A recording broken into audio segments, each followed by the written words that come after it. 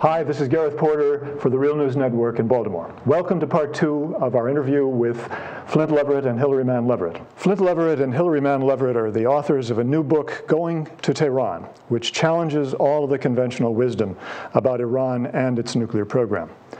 They were both insiders in the U.S. national security state. They both worked as senior directors on Iran for the National Security Council staff, and then both worked for the State Department. But they quit the U.S. government in 2003 in disagreement over U.S. policy toward the Middle East. Flynt and Hilary, I'm interested in hearing from you about the way in which you have bashed the conventional wisdom in Washington on Iran and its nuclear program. What are the two things that you have found most, shall we say, outrageous about the conventional wisdom on Iran? There are two things. One I would characterize as the mad mullah myth, that the mullahs in Tehran, in Iran, are irrational, immature, hell-bent on pursuing nuclear weapons to become history's first suicide nation to bomb Israel.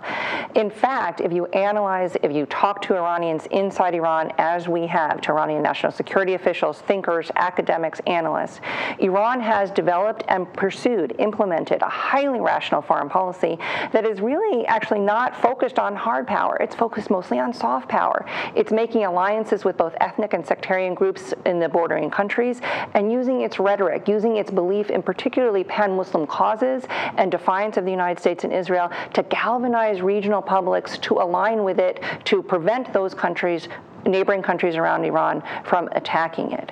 Iran hasn't invaded anybody, and Iran hasn't sanctioned anyone. It is using primarily a soft power strategy in its foreign policy to dramatically change the balance of power in Afghanistan, Iraq, in Lebanon, even in Egypt, to its favor. It's something that it is doing primarily through soft power, not through hard power. It's not this kind of mad mullah irrational strategy.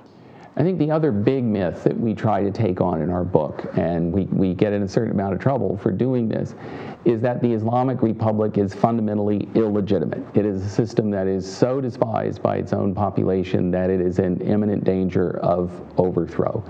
Foreign policy pundits, Iranian expatriates, others have been telling Americans this for more than 30 years, virtually since the Islamic Republic was born out of the Iranian Revolution.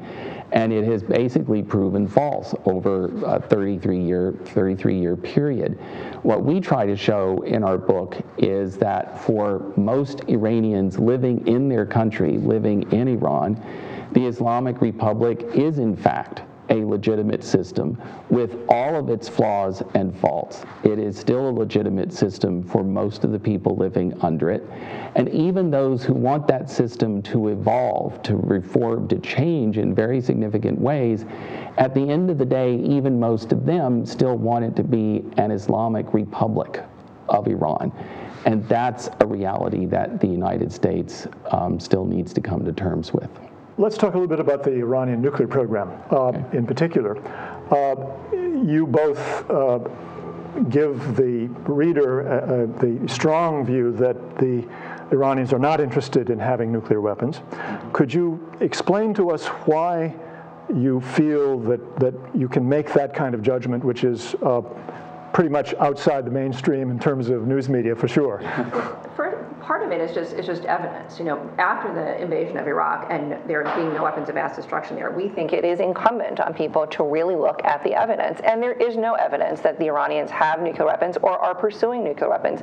Even the American CIA and the Israeli Mossad agree with that. The question is just whether or not the Iranians would decide to do so. And many inside the United States and in Israel think that, of course, the Iranians have to want to do this. But this is what we think is really the value in our book. We have had the opportunity to sit down and actually listen to what Iranian officials, diplomats, strategists, analysts, academics inside Iran have to say about what they think about nuclear weapons and what that means for strategy. And as opposed to, for example, the North Koreans or the Pakistanis or the Indians or the Israelis, Iranian national security thinkers and analysts and officials have a very clearly well thought out idea of how harmful nuclear weapons would be for Iran's national security strategy for its defense. Now, that doesn't mean they don't want a full, thorough nuclear program. They absolutely want the science and the technology that comes off of that, and they want the soft power that they derive from pursuing a nuclear program under full international rights, their sovereign rights, their treaty rights under the NPT. They want the soft power they glean from that, from doing it in defiance of the United States and Israel. But to the say United States was just trying to rewrite the Non-Proliferation Treaty to say Iran can't do safeguarded enrichment. Yeah, but when we've heard people from the president to the foreign minister to others in Iran talk about how they compare their situation, where they don't have nuclear weapons, to other countries that have or had nuclear weapons, like the Soviet Union, Israel, and South Africa. They look at those three states, the Soviet Union being no more, apartheid South Africa being no more, Israel, the Iranians is clearly delineated from their rhetoric, think time is not on the side for the Israeli government, that those three systems, their fatal flaw was the pursuit of nuclear weapons, which pushed each one of those systems to overreach, to take decisions to dominate their neighbors. That was essentially the key to their undoing. Let me turn to the question of the U.S. side of the equation on the Iran nuclear issue. What are the interests, what are the incentives that you think have been driving U.S. policy toward the Iran nuclear program? How do you explain? I think the big one goes back to what we think ultimately drives, on a bipartisan basis across Democratic and Republican administrations, U.S. foreign policy in the Middle East, which is this desire for hegemony. Not just to be militarily preeminent, but to be able to use that military preeminence to coerce and leverage political outcomes, to subordinate major states in the region to a U.S.-managed, U.S.-dominated political and security order in the Middle East. And from that perspective, the one thing that the United States can't abide, can't tolerate, is an independent power. This is why we had so much trouble historically with Egypt under Gamal Abdel Nasser. Once we managed to flip Egypt under Sadat into the American camp, that was fine. But now we face this Islamic Republic of Iran, which for 30 years has built its foreign policy on the idea of independence, not anti-Americanism. Iranian officials say at the highest levels they would welcome better relations with the U.S., but that from their perspective can only happen on the basis of balance, of mutual respect, and American acceptance of the Islamic Republic. And that, from their perspective, no American administration has been willing to offer them, and that's because of this drive for dominance. And the piece with the nuclear program, which is so interesting, is that we could essentially, at this point, forced to 10 years later, as the Iranians have pursued their nuclear program, we could essentially live with Iran having its nuclear program, in some ways, as long as it's bombable. If it's in Natanz, then we can bomb it. Mm-hmm. What we can't tolerate is if they fortify it in a bunker where we can't bomb it. The same kind of program, same centrifuges, same level of enrichment. Same inspectors. The same inspectors. What we can't tolerate is that they would be able to have independent authority over their own nuclear program, that they would be able to have a real deterrent strategy to use against the United States and Israel. As long as we can bomb it, maybe reluctantly along the road we let them have it, but if we can't bomb it, they can't have it. Sounds like a very perverse policy. Let me ask you both. You were in the Bush administration at a time when this issue of the Iranian nuclear program was still very different from what it is now, when they had no enrichment going on, when they still had not enriched a single bit of uranium. Can you give us an insight into what the Bush administration really was trying to do with regard to the Iranian nuclear program? What was their aim? What was their modus operandi with regard to that? I think there is both an Iran-specific goal and a more global goal.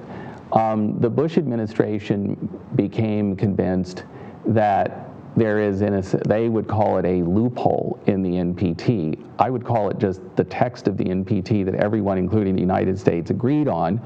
But the Bush administration wanted to try and rewrite the NPT so that states, non-weapon states, would no longer be able to develop indigenous fuel cycle capabilities. I mean, it's not just Iran that has done this. You know, Japan, Canada, all sorts of Western countries do it.